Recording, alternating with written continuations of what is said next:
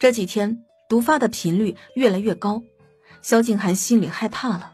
曾经皇上让他在义清和天下之间做选择，他回答的理直气壮，因为他知道那个选择不可能出现。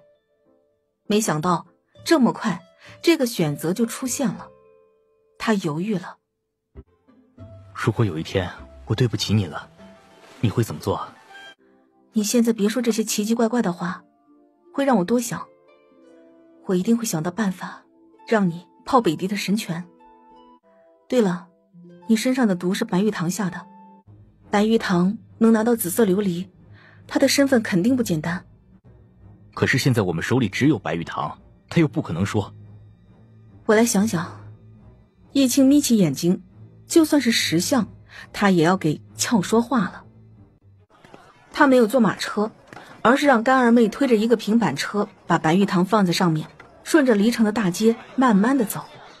突然，一个婆子和他们并行。随我来。白玉堂正要说话，叶青一根银针下去，白玉堂立马失声了。一行人七拐八绕的到了一个小巷子里，叶青这才拔了白玉堂身上的银针。雪姑姑，堂儿，你终于回来了。关系匪浅啊，说说吧。我劝你们还是放了堂儿，不然承受不住神殿的怒火。别给我说那些有的没的，你们和北地神殿到底什么关系？